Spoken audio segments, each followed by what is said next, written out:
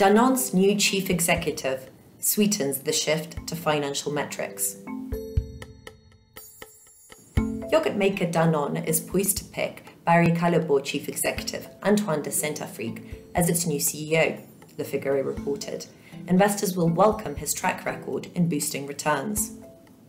He presided over a reset at the chocolate maker, expanding the regions it operates in and transforming it from a commodity seller to a provider of a variety of more profitable end ingredients for chocolate makers and brands including Magnum and Hershey's.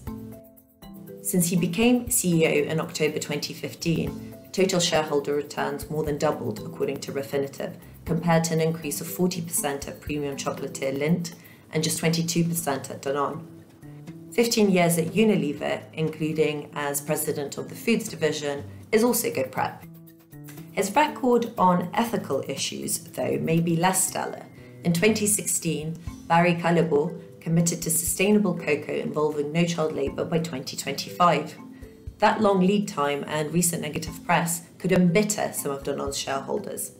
But assuming Danone's ESG values are ingrained, getting back to financial metrics will be a relief.